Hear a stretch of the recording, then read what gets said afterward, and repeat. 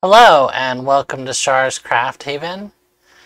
Today we're going to be working with text and path tools in Inkscape, designing signs, fixing issues with files you might have.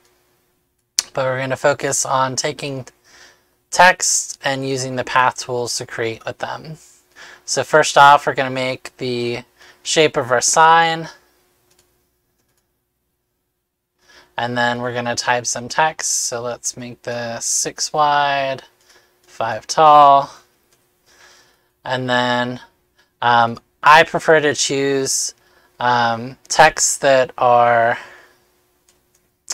thick. So something that has a lot of frilly doohickeys won't work as well with this. So right now I'm going to use Impact as my font, and then gonna increase the font size. There we go. And then I'm gonna center it. All right, so first thing we're gonna do is we're gonna make a cutout. So here we go. Shar's home. We're gonna go object, and then object to path, which is Shift Control C. Then we're going to do ungroup, which is Control U a few times, and then path union. That's going to make it all one thing. And then the simplest thing we can do is to remove it. So path difference.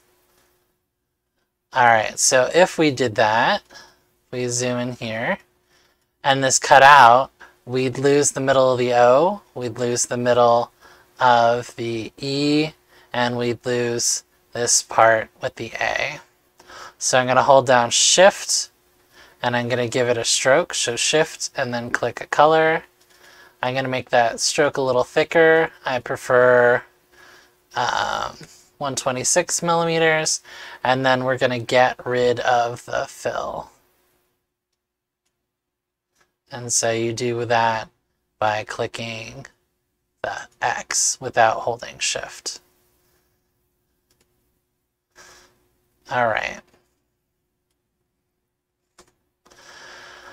So now we're going to go in with the path tool and we're going to fix those issues. So this A, so it's going to cut this out. So this is going to be floating. So we're going to zoom in here. The path tool, or the node tool, we're going to decide how we want to attach it. Double clicking adds a node. Clicking a segment selects both ends, and then up here we're going to delete segment between two non-endpoint nodes.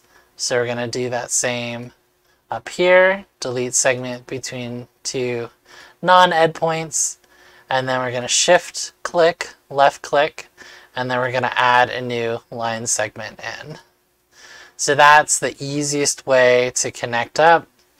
You can use the align tools, which are Shift Control A, if you want to make those lines all lined up. I have mine relative to last selected. So now that A will not, the middle of that A will not be taken out. We'll do the same for this O. This time we'll do it horizontally, just because. So I'm going to double click, add in a couple of nodes on each of these lines.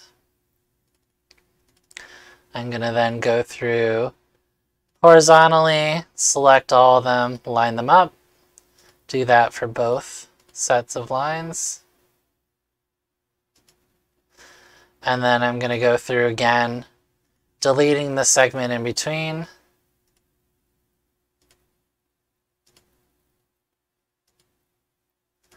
And then again, selecting 2 points and adding in the segment.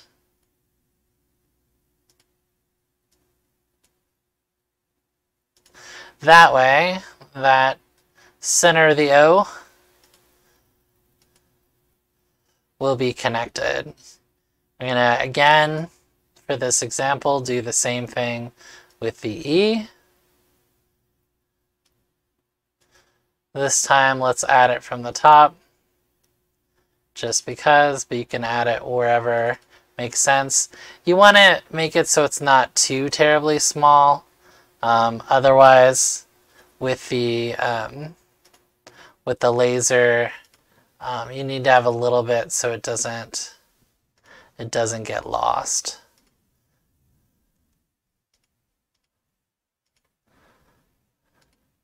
All right, and now delete between the segments, and then select and join. And again, this might be a little too narrow, but for this example, it's just teaching the process. So now, that is how it's going to look. So let's add a fill back in, and so you can see those center pieces won't be lost. Another way I like to make signs using the path tool is to have part of the sign above and part of the sign below. So part of the sign will be engraved and the other will stand. So again, we're gonna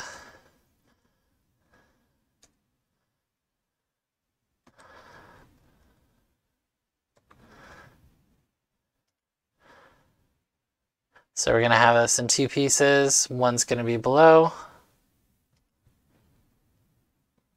and one will be above. Again, for this, you could use various fonts, but I recommend something that has a good thickness to it, just so you don't have to make it incredibly large in order to avoid pieces falling off. All right, and then since this is engraved, it doesn't matter what font we use. We could use the same font or a different font. All right, let's make that a contrasting color. Okay, and so to use the union function, we're going to align this top and center, and then we're going to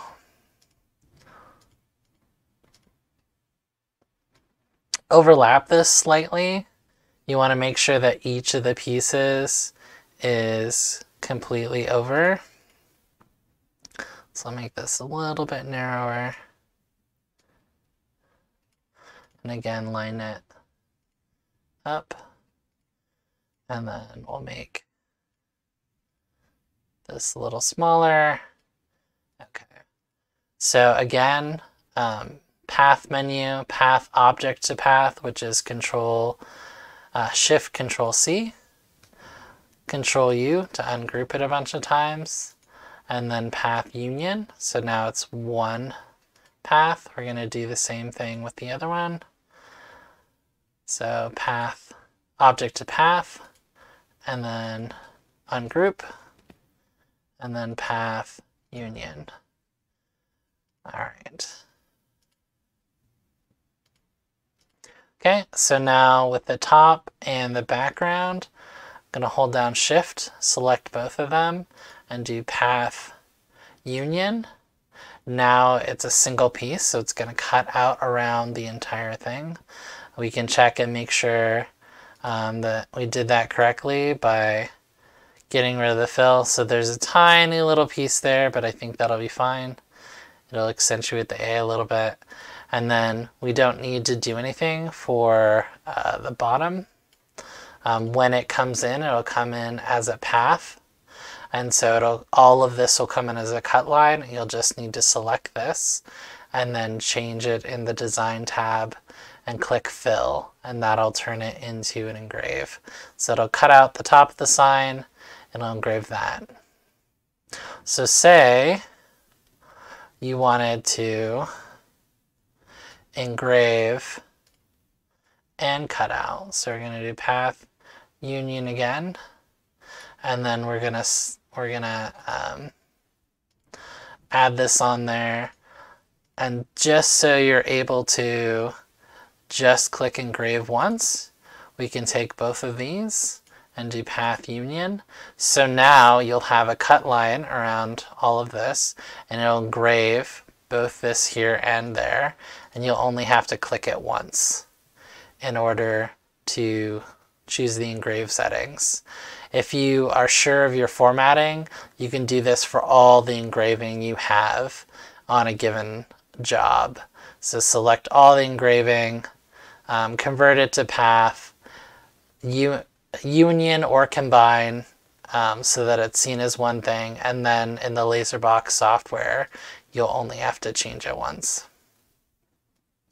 Let me know if you have any questions. Feel free to like, subscribe, add your comments, join the Facebook community for the Xtool or the D1, and ask your questions in there. And as always, have fun lasering.